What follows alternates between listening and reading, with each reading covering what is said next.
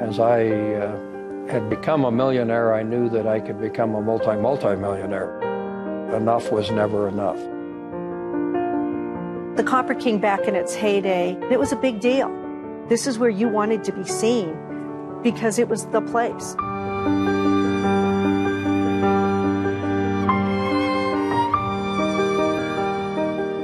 I was born and raised in Butte.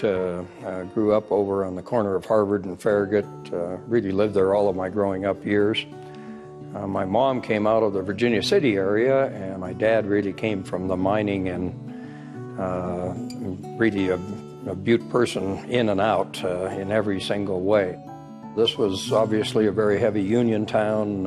It seemed like during most of the growing up years that the miners were on strike or that they were getting ready to go on strike. So those were the two options. And that obviously affected the income in our families quite a bit.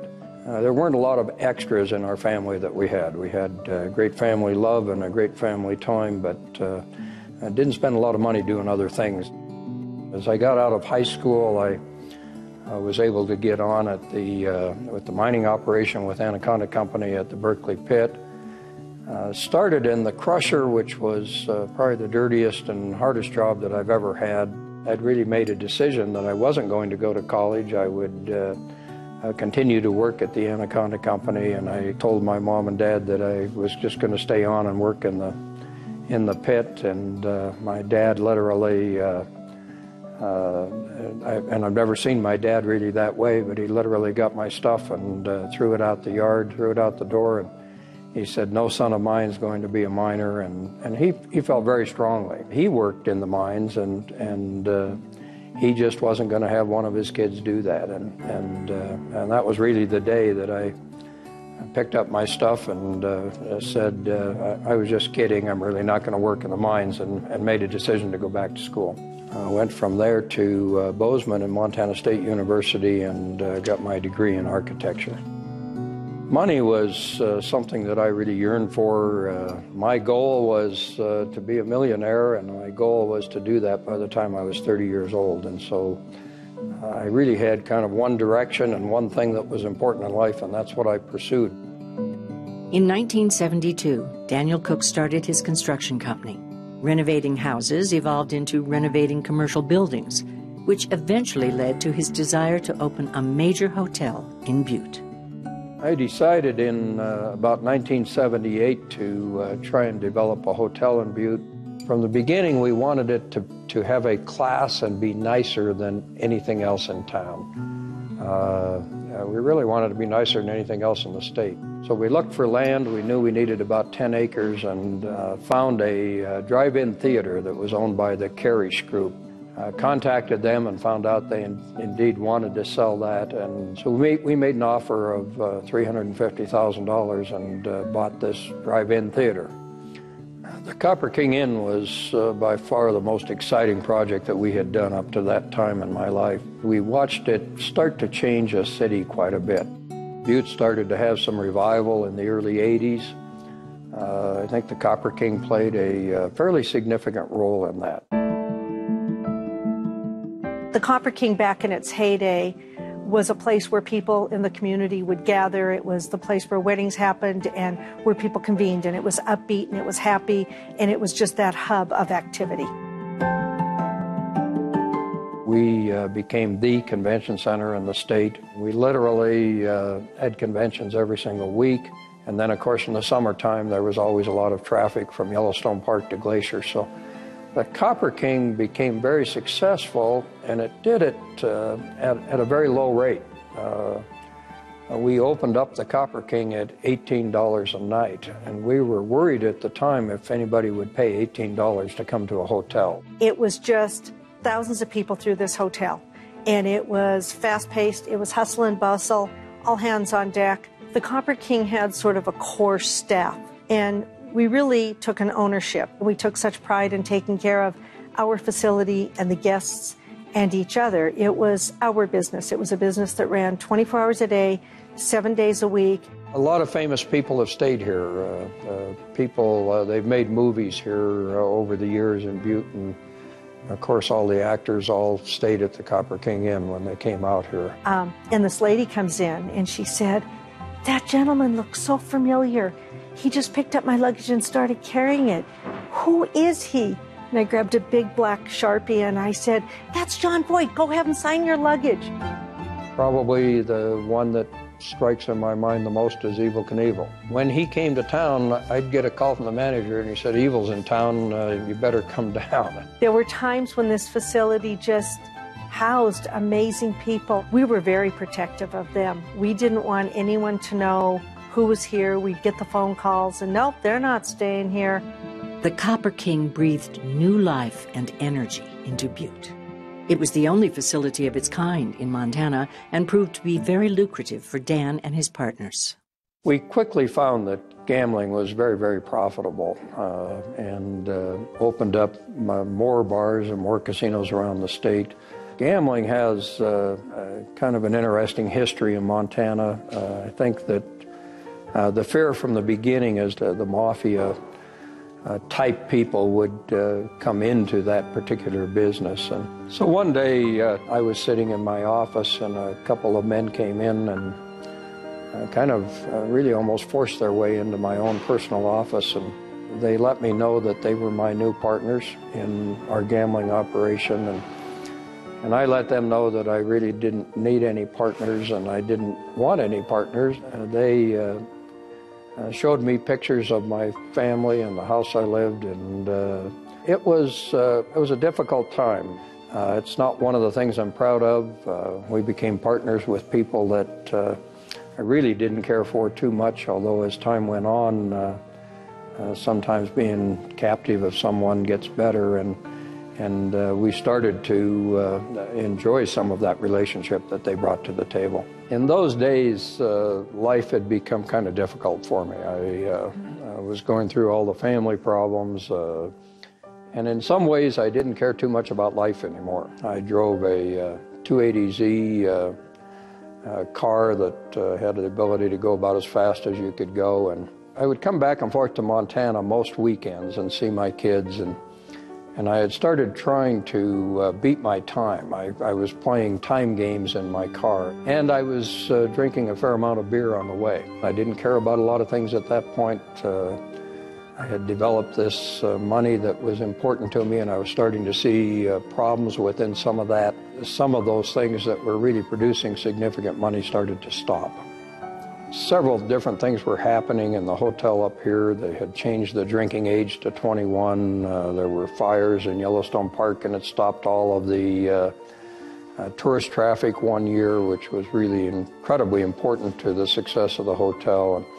We had a number of problems happen within our bars, and they became uncontrollable. And I had 4 different lawsuits. Then we had a major construction accident, and I literally started selling assets, and I sold literally everything we owned, and I had lost everything, had lost all the glamour, had lost everything that I ever worked for, everything I ever cared about. Over the years, the Copper King was owned by multiple owners, some more passionate than others, and you can definitely tell who was passionate because you would see the work being done within the facility. When I was here in the early 1990s, Jeff Jonas, he was a gentleman out of Utah, owned the facility, and he was the gentleman who actually built the dome. And it was a cool facility, but we're in Montana, and it's just a big bubble. And so as time went on, we knew that really, it changed how things happened here. I really felt that the dome being put up started to set the Copper King back.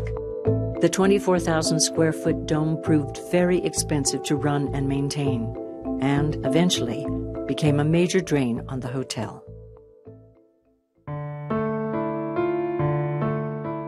Over the years, I had kept track of the Copper King Inn. I watched it go through, I think 3 or maybe 4 owners. They never did anything to it. They let it run down. Literally never even changed the furniture in the rooms over a 35-year period of time. When the facility closed, it was really hard to think that the facility would ever close. Through all the years that I've been in this industry, you just always felt that the bank would keep it running or someone would keep it running. And when it closed, it was a deficit in this community. We didn't have our large convention facility. It took us off the map for those big, big conventions.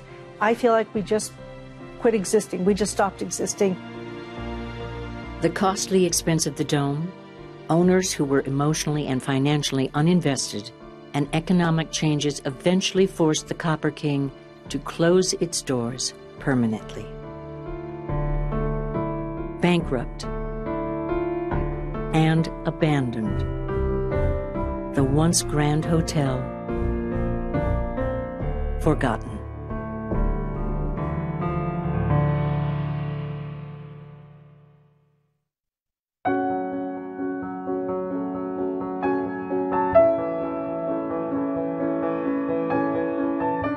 I became involved in the renovation through a local realtor, and he asked me if I was interested in the Copper King. And at that time, I immediately responded that I didn't need another job and I was not interested in the Copper King.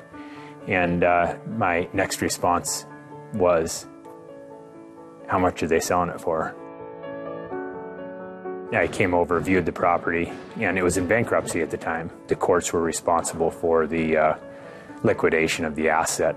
The Copper King Hotel had been empty for nearly 2 years.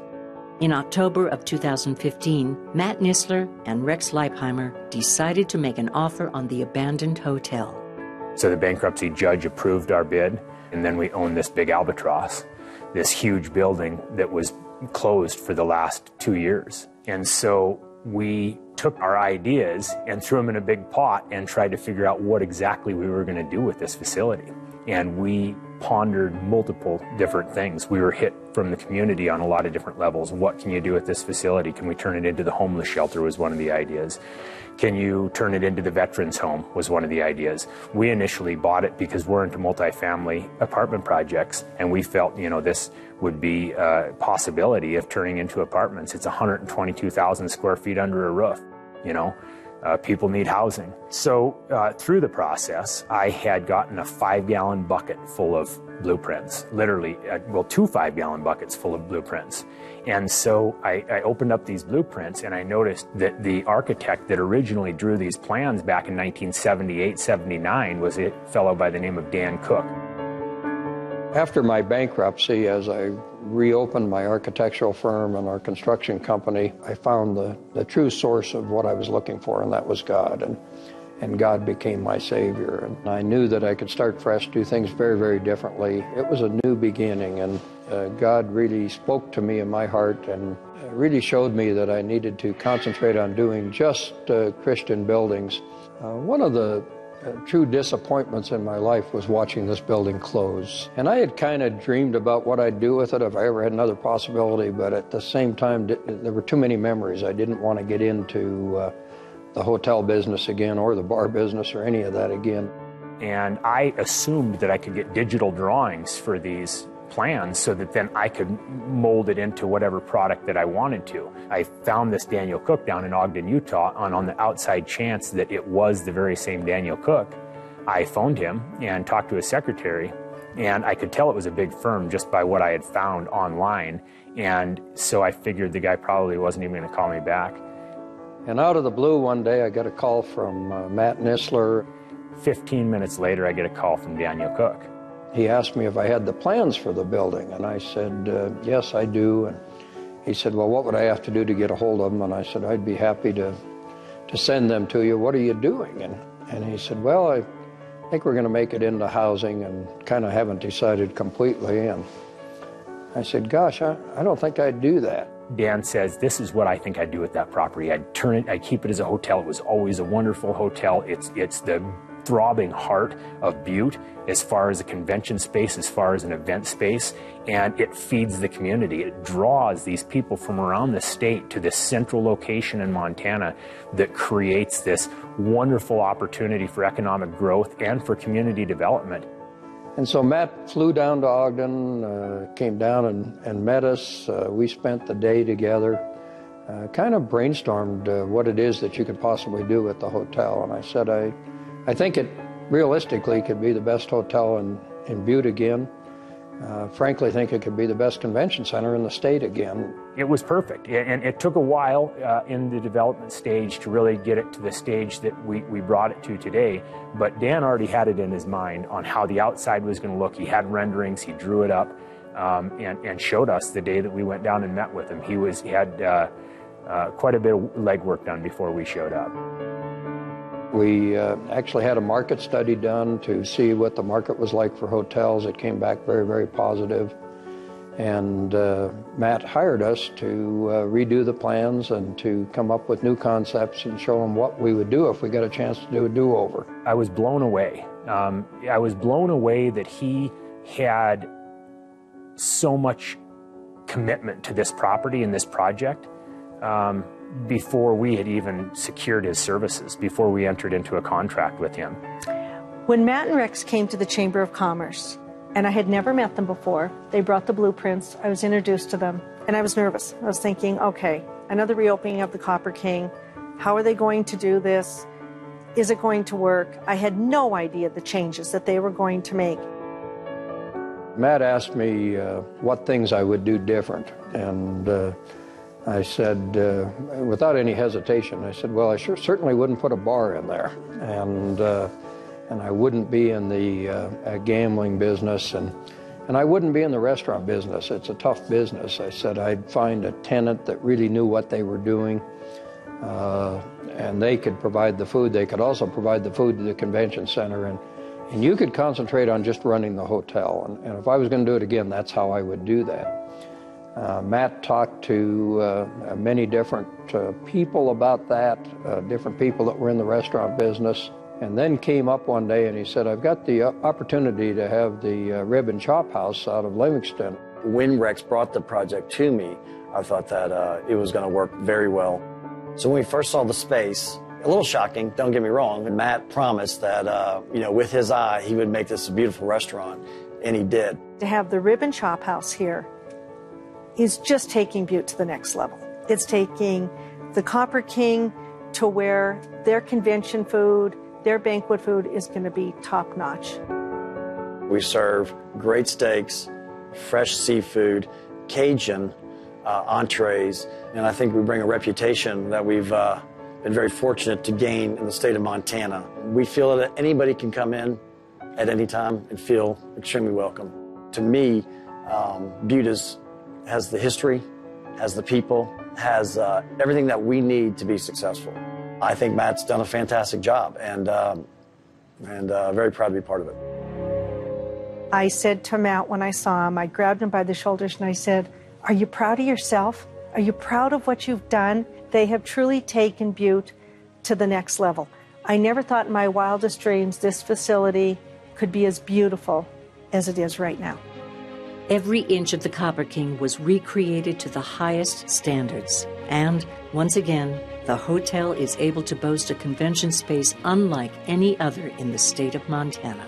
We've got a full video wall that is 24 foot wide and 16 foot high. We've got LED screens, we've got line array speakers. Lighting systems that each individual light can have 14,000 different color variations. This facility is unequaled in its technology, in its convention space in the state of Montana. When you're in the hotel business, you have the opportunity to just be a part of something large. And that's what's great about the Copper King coming back. We're going to be back doing big things. I am so proud of Matt and Rex with what they have done with this facility. It's just inviting and it's warm and it's just what you would expect for a hotel in Butte, Montana.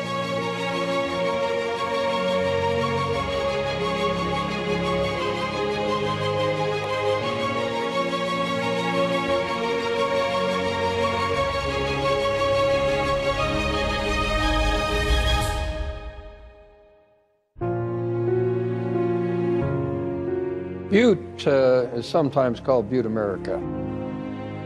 People would say it's the only island in the world surrounded by land, and you'll find a friendliness here that is like any other. Today, when I walked into this facility and saw what it was, it brought some tears to my eyes.